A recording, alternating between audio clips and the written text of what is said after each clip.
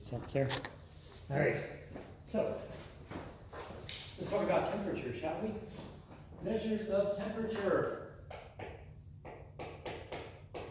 So there's all these ways that we might specify temperature, and in thermal equilibrium, they would all be exactly the same thing, but if you're not in thermal equilibrium, they'll all be different from one another. So I'm trying to remember, did we do this already, this listing the different measures of temperature? Yeah, we finished the gas pressure and radiation pressure part. But what we haven't said is there's effective temperature, excitation temperature, ionization. Okay, see, I just wanted to be sure I wasn't repeating, because I think I was mentioning at the end of last time that we were going to do this. So there is something we've already mentioned. There is effective temperature from the Stefan-Boltzmann law.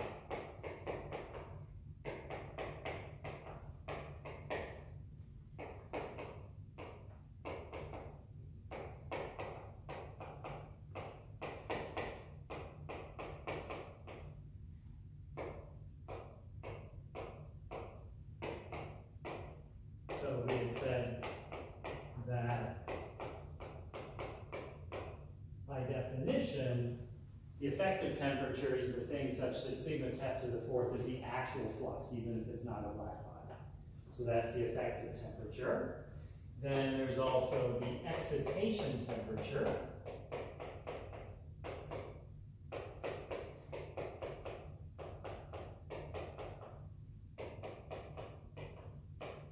And we would get that from the Boltzmann equation.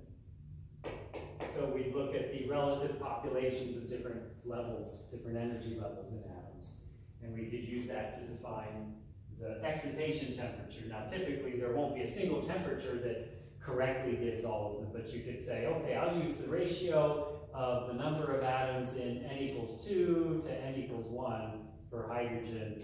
I'll say that the excitation temperature is the number which makes the actual ratio what you would predict from the Boltzmann equation.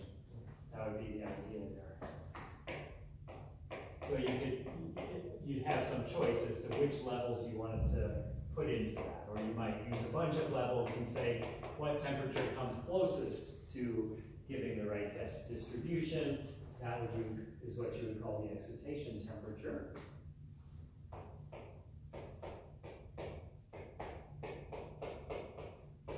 We could also talk about the ionization temperature, and we would use the Saha equation as the basis for that, since the Saha equation tells us the populations of different ionization states.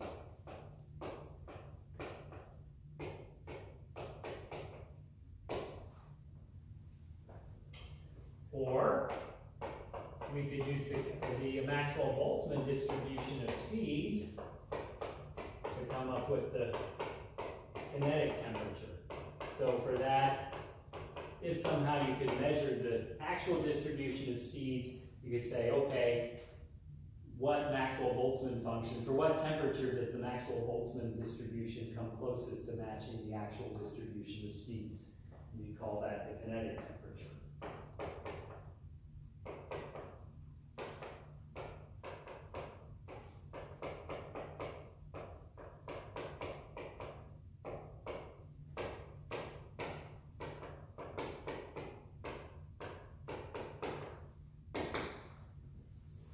And then we could also talk about the color temperature.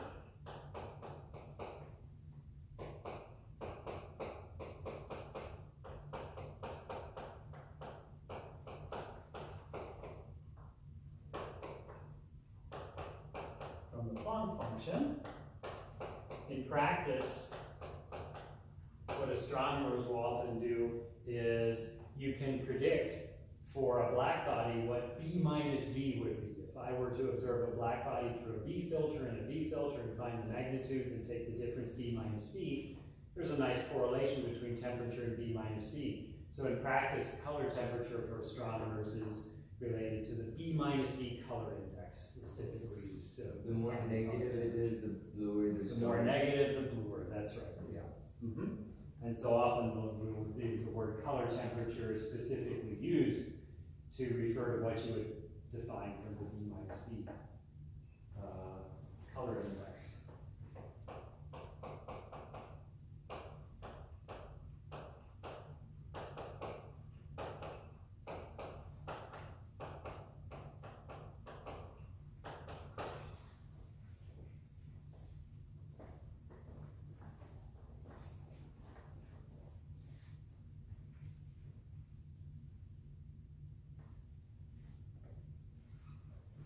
And fundamental concept in thermal physics and statistical mechanics is that in thermal equilibrium, every process occurs at the same rate as its inverse process. So ionization takes place at exactly the same rate as recombination.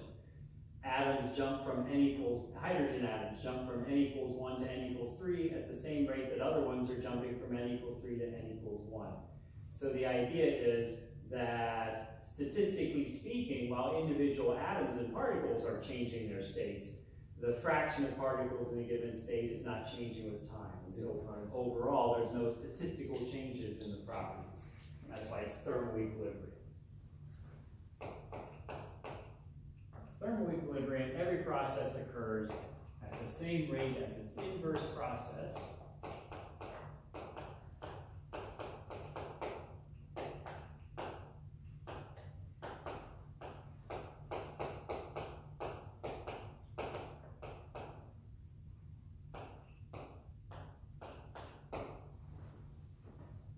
And all measures of temperature are in agreement.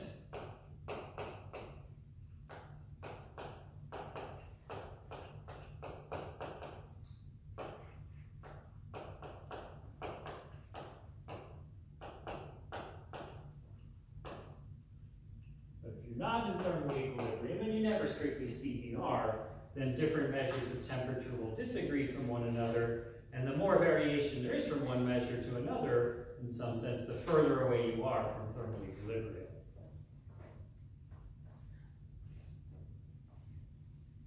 So then, we want to talk about the mean free path. The mean free path is the average distance a particle goes before it bumps into something else. Before a collision. Yep, before a collision, yep. So there's a mean time Yeah, there's also a mean time between collisions, right, which is related to the temperature and the mean free path, because the higher the temperature, the faster the particles are going. And lesser the collision. And so that'll shorten the mean time between collisions for a given mean free path. Yeah, but we're going to be more interested in the mean free path. So if the mean free path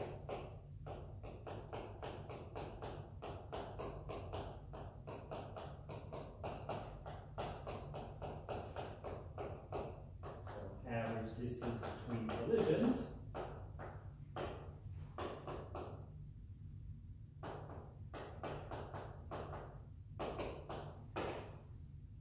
of a particle species is much shorter than the characteristic distance over which the temperature changes appreciably, then that particle will tend to thermalize with other particles in its vicinity. So I'm not going to give a precise definition of the temperature changes appreciably because there is no precise definition of that. We kind of consider things on a case-by-case basis.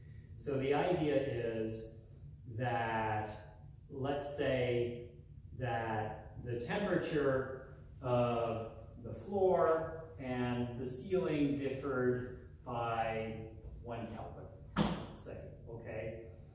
Then if the mean free path for particles was a millimeter, then it would be safe to say that it's a good approximation that there's thermal equilibrium in any small region of this room, because the particles bump around long before they're in a region where the particles are moving very differently from the particles that they were surrounded by to begin with. And to thermalize is for particles to have enough collisions with one another that they redistribute their speeds according to the Maxwell-Boltzmann distribution, for example. So as long as particles don't move very far compared to the distance over which, the way the particles are moving, the temperature is related to that. If they don't move very far compared to the distance over which there's a significant change in temperature, then they'll bump around with enough particles that are in their vicinity that they'll redistribute their speeds according to the Maxwell-Boltzmann distribution, and you can say that what we call local thermodynamic equilibrium is a good approximation. Is the idea there. Yep. So, if the mean free path, average distance between collisions of a particle species, the mean free path in general is different for different species. So you can have one species might be in local thermodynamic equilibrium and another one won't be because it might travel further between collisions. So those particles might start in a region where the temperature is one thing, and by the time they collide with something else, that region has a very different temperature. And so then that's not for that species. Local thermodynamic equilibrium is not a good approximation. So we'll write all that. The mean free path of a particle species is much shorter than the characteristic distance over which the temperature changes appreciably.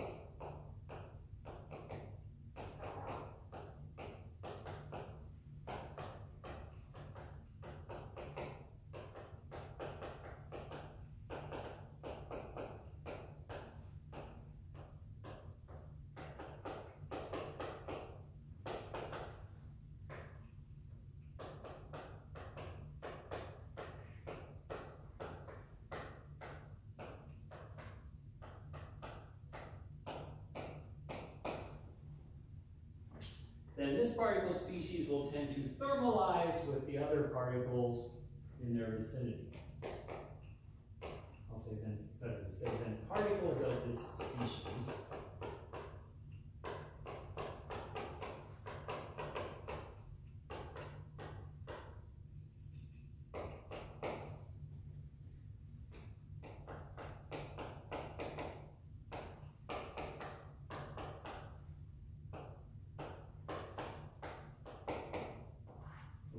thermalize with the other particles in their vicinity.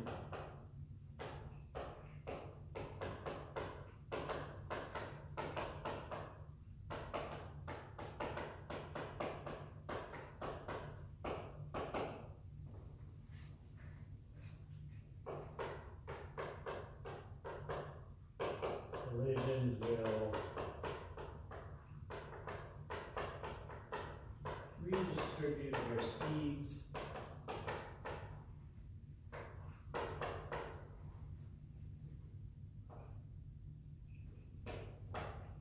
towards the Maxwell-Boltzmann and the distribution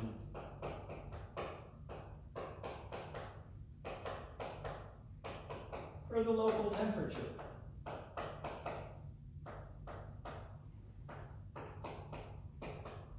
In the region that they find themselves.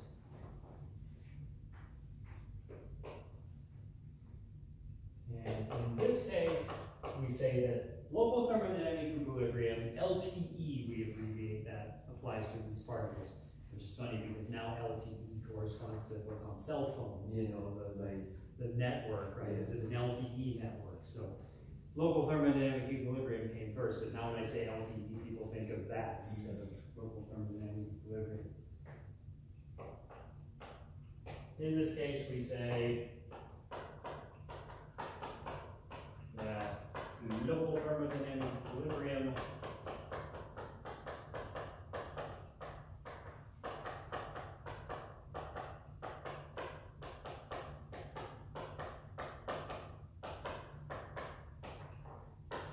LTE applies for these particles.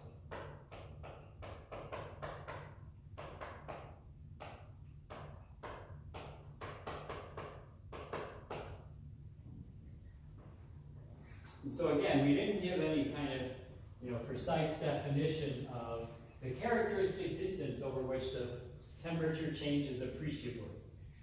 But there are various kind of standard measures for that.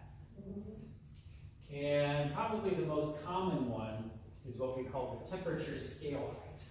But before I launch into that, I should say, what questions do you have? When you say that, what exactly do you mean by characteristic distance? Yeah, so let me describe what the temperature scale height is, and you'll see an example of what we mean by that. We deliberately leave it open. In other words, we kind of, on a case-by-case basis, might decide, well, what do we mean by that in this situation? What would be appropriate to call the characteristic distance over which the temperature changes appreciably in this situation? In general terms, we would mean a distance over which the temperature changes, the change in the temperature is comparable to the change to the temperature that you started with. So in other words, in this room, temperature is something like 300 Kelvin. So if the temperature is 290 Kelvin on the floor and 289 Kelvin on the ceiling, then that's not a significant temperature change. It's, it's a fraction of a percent of the temperature, of the average temperature within the room. And so the size of the room would be smaller than what you might call a distance over which it's changed appreciably. But on the other hand, if the temperature is 300 at the bottom of the room and 200 at the top of the room, oh, now we're talking a significant change in the temperature. So, can I be more specific? Yes, I can. No, I actually can. I'm going to be more specific. I'm going to give a common definition of that. So, one measure of the characteristic distance over which the temperature changes appreciably is what we call the temperature scale height.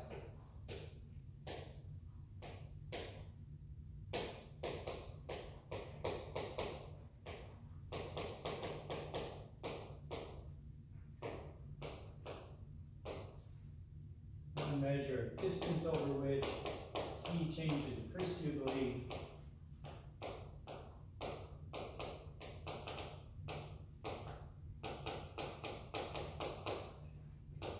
temperature scale height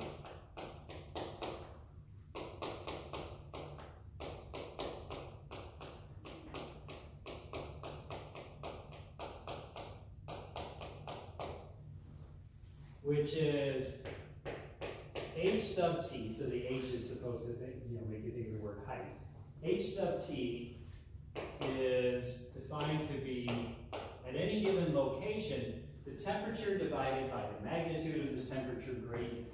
Or in other words, it's the temperature divided by the magnitude of the temperature gradient. Here I'm thinking of r as the coordinate for distance, because in stars, r would be the distance from the center of the star, for example, or in Earth's atmosphere, r could be height above the ground, or distance from the center of the Earth, or something like that. And there's a couple of ways we could think about that. So for example, suppose that I had a situation where here's r, and dt dr was constant, so that t looked something like that. So here is t of r and versus r. It's just a straight line plot like that. Then, if you think about it, dt dr is constant for this, right? So dt dr is going to be the distance over which the temperature would drop to 0 from your location if the temperature gradient, the rate of change of temperature with distance, stayed constant.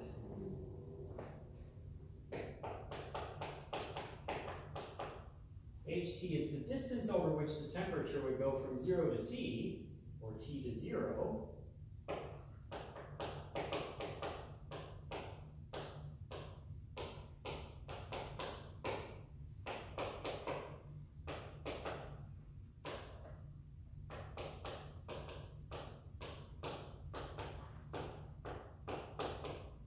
Over which the temperature would go from 0 to t, or t to 0, pick, if dt dr were constant.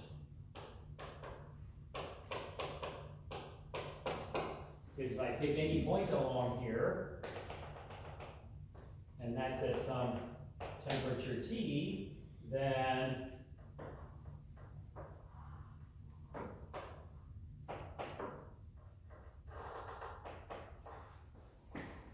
if I took,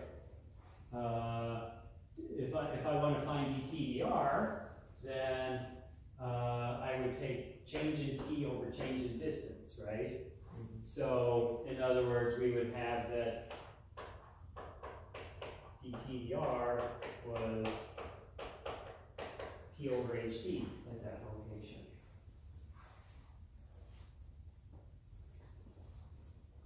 So ht would be the distance over which the temperature would go to zero from your location.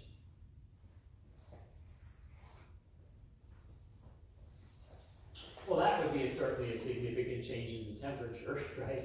Going all the way from your current temperature down to zero, right? That's maybe a little too extreme. More realistically, a temperature gradient, or more realistically, a temperature profile in an atmosphere might be something like an exponential decay of temperature with height.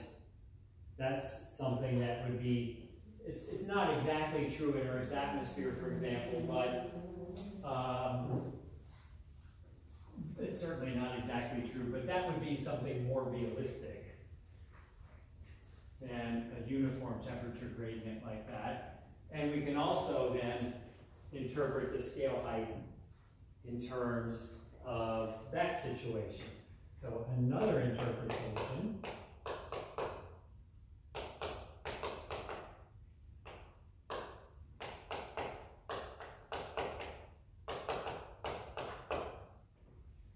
if we had T is equal to some initial temperature e to the minus r over h sub t,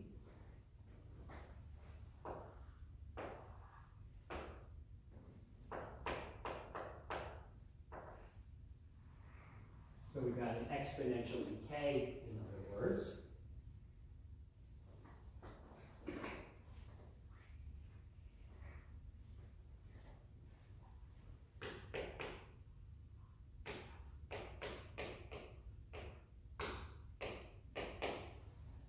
And in that case, if we took dTdr and then we took its magnitude, then notice, well, if I differentiate this with respect to r, I would get minus 1 over ht times t naught e to the minus r over ht, just using the chain rule. So I would get, then after taking the absolute magnitude, t naught over ht times e to the minus r over h sub t in that case. So then if I took t over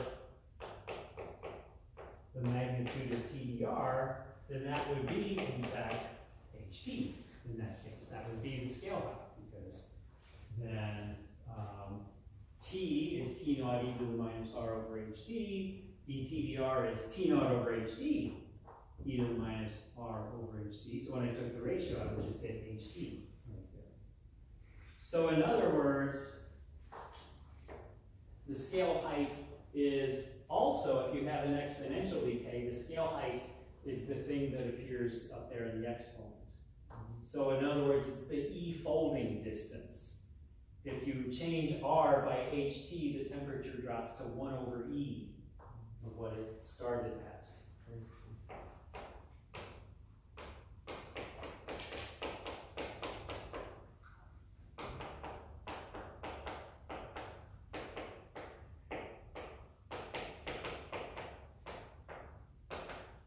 So in that case, ht, the scale height, the temperature scale height, is the E folding distance.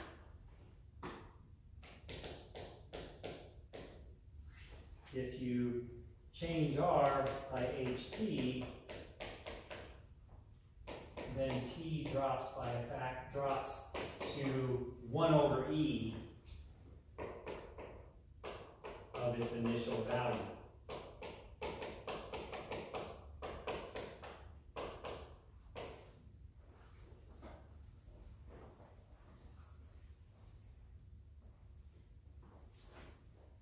And so this is an exponential decay. So in that case, the scale height is the same everywhere. Notice that over here, with our linear temperature run with radius, that HT is not constant, right? HT, dTdr is constant, so HT changes as T changes in that situation. But in an exponential decay like this, which is a more common situation, the temperature is more likely to look similar to that than it is similar to that. In that case, the scale height is absolutely constant. No matter where you start, if you go a distance equal to the scale height, you're 1 over E of where you, of your initial temperature. Didn't get enough sleep.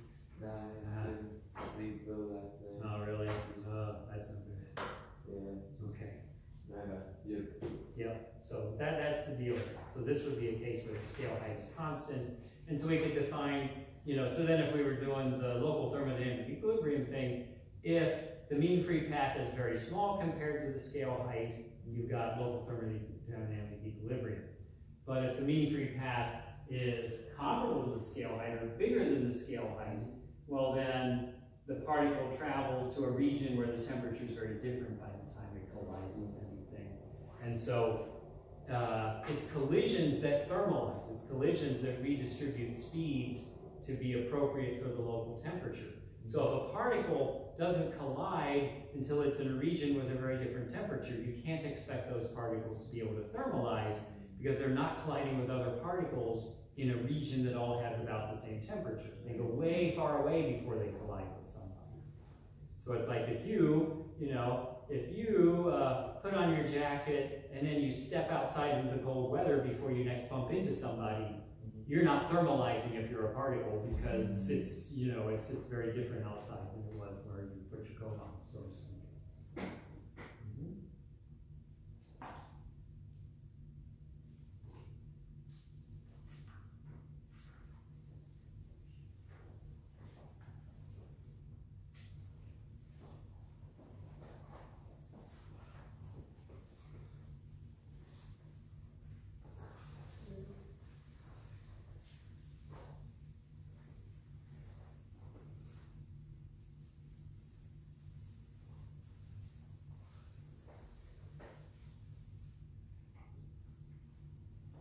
So now we'd like to find a way to estimate what the mean free path is. Or do you need to write some more for it?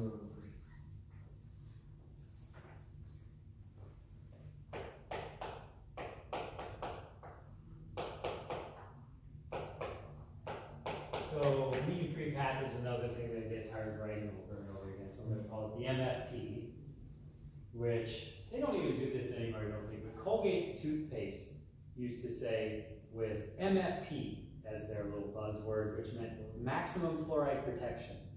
So LTE has been taken over by the cell phone industry, MFP has been taken over by Colgate, whatever. To find the MFP, consider hard spheres of radius r. So real atoms are quantum mechanical fuzzballs, but let's think of them the classical way, more of billiard balls that have a definite radius and either smack into one another or they miss, just to keep things simple. To find the MFP, consider hard spheres of radius r.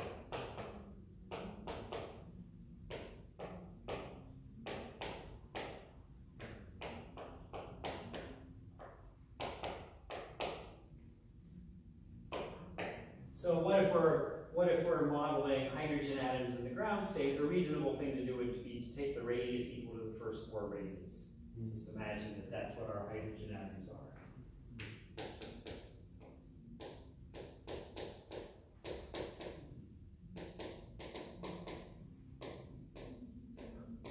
Somebody's playing music, and it's next door in the Lifelong Learning Institute class. I keep inviting them to sit in on astrophysics, and they keep turning me down. It'll be fun, I say, and they're like, no, we're going to not do that. Wow. Oh well. For an H atom in the ground state, You're missing out. I know. Tell them about it. We would use R equals A naught.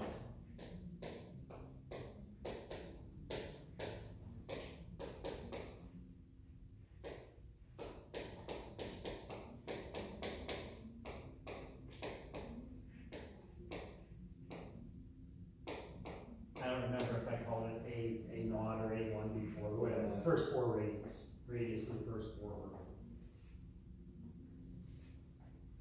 So then, two particles collide if their centers pass within 2r of one another. Because if we've got a bump, then 2r is the distance between their centers.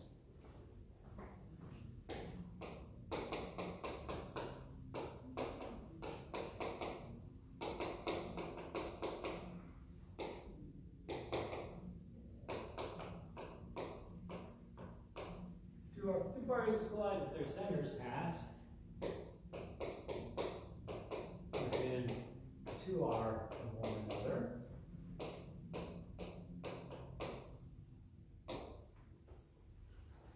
So of course they'll never get closer than 2r of one another because they'll bump. But in other words, you could say, for example, if here was one particle that just happened to be at rest, and here's another particle moving along that line, then we call the impact parameter the distance, whoops, I missed, impact, the impact parameter is the distance at which their centers would pass if they could get arbitrarily close to one another. And if the impact parameter is less than 2r, they're going to smack into one another. If it's bigger 2r than 2r, they're going to miss one another. Well, let's simplify things a little further.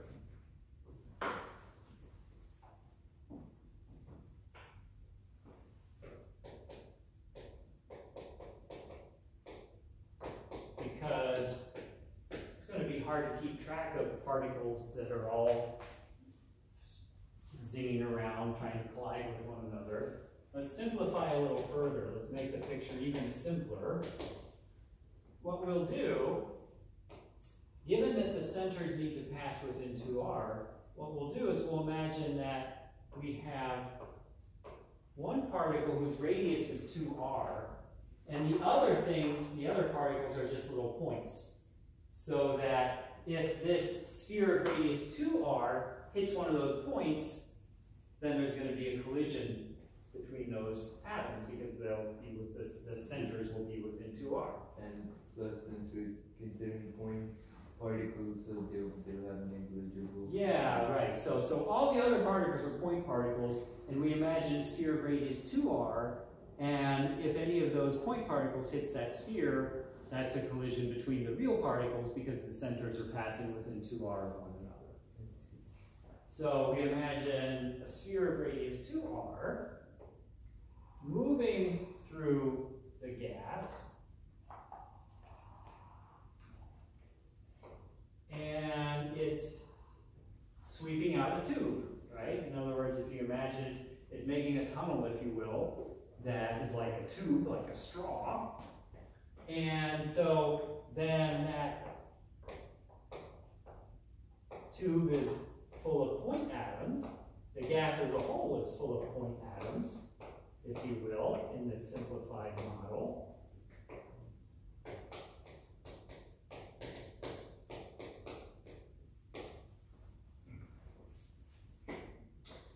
And that sphere is moving at speed v, which could, for example, be VRMS for the particles, or something like that.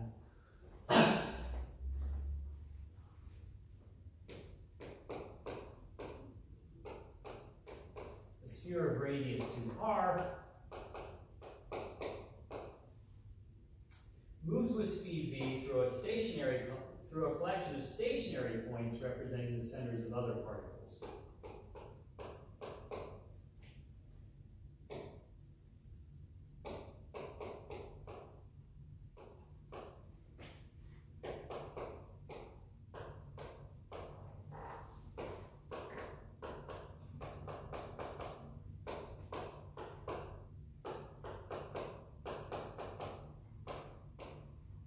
So we're simplifying even further. These guys are just sitting there rather than moving around. Real atoms all are moving around, but here we'll say, well, the number of atoms inside, the number of point atoms inside the tube should stay constant even as some move in and others move out. So let's just make them behave and just sit there. A collection of stationary points representing the centers of other particles.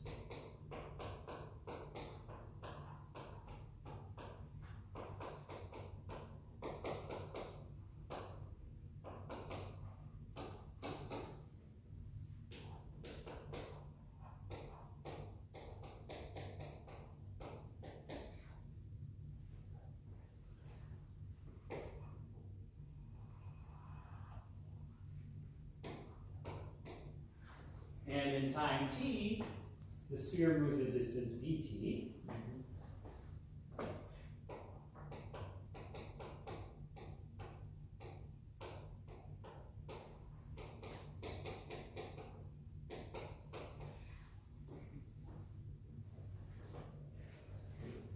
And so we're going to ask ourselves, okay, in time t, how many collisions does it make? That'll be equal to the number of those points in the tube that it sweeps out. So then we'll get mean time between collisions, and then we'll turn that into a mean free path. Okay.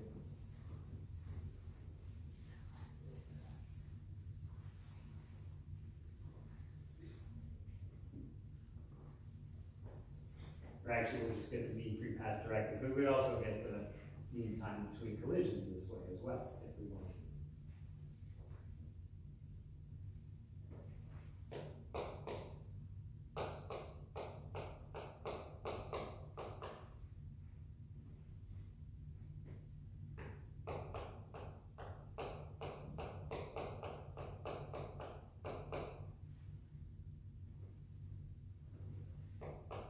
So the collisional cross-section of our hard sphere atom